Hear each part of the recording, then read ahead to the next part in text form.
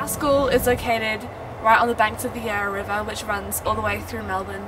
We have a huge rowing program, and we decided that it would be really cool to develop the technology to turn these rowing machines into electrical generators. So we've got a team of students actually working with some engineers designing the technology themselves, as that's obviously a great way to get people involved. At first we were just sort of getting on the Ergo to see how it moved and what we wanted to keep the same. Take off the cover and have a look at the fan to see how that worked.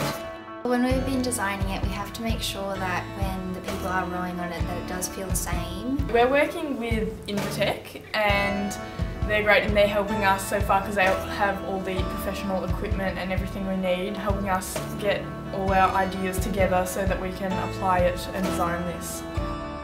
We just need to make sure it's the same resistance and it feels the same as it would if they were on the water. We looked into hub motors on powered bikes and we looked into using that, and we saw that we could, if we rotated it, we could produce power. So hopefully we can look into using something of that kind of technology to put in the Ergo. Soon we'll start on making the technology that will hopefully convert the Ergo power into power that can be stored. The project kind of benefits the environment in two ways. The first way is obviously it will generate electricity in a renewable way. The second way, and what I think we are focusing on with this project, is the educational aspect.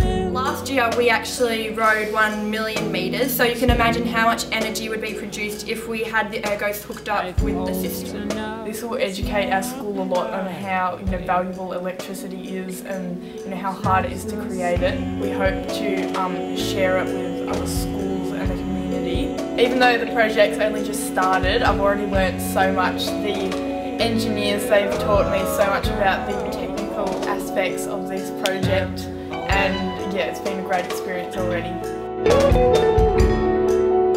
I feel like people are starting to see that things have to change and that we're going to be the people that have got to do it. It makes me really hopeful.